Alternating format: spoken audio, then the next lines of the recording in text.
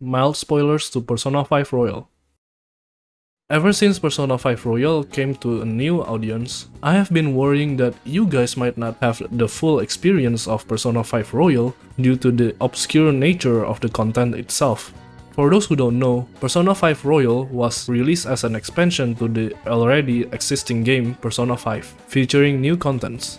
Most importantly, the new playable time frame that connects with the new story introduced in Persona 5 Royal, the third semester. That time frame unfortunately had some requirements to be met before a certain date to unlock. So with that, here's how you unlock the third semester, the new content in Persona 5 Royal. The third semester takes place after the vanilla Persona 5 story is about to wrap up. As the name suggests, it takes place in the third semester of school. The requirements for the royal content are tied to ranking specific confidants. These confidants are the Justice Arcana, so it's Akechi, the Faith Arcana, Kasumi Yoshizawa, and the Counselor Arcana, Takuto Maruki. Unlike many other confidants, these confidants have specific availabilities, and the progression of their confidant stories are tied to how much you've progressed the story. Akechi's confidant will be available automatically through progressing the main story, starting from June 10th. But further ranking will need your initiation to rank up. You'll need to rank up Akechi's confidant to rank 8 by November 17th as the first requirement.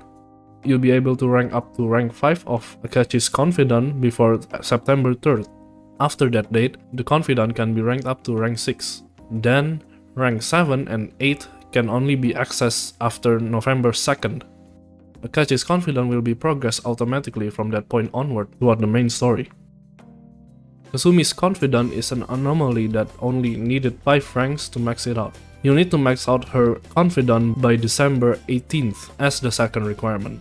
Her availability is also progressively added just like Akechi's. Rank 2 is available on June 8th, Rank 3 on June 29th, Rank 4 on July 31st, and Rank 5 on August 7th. You've got plenty of time for Kasumi here, so don't worry.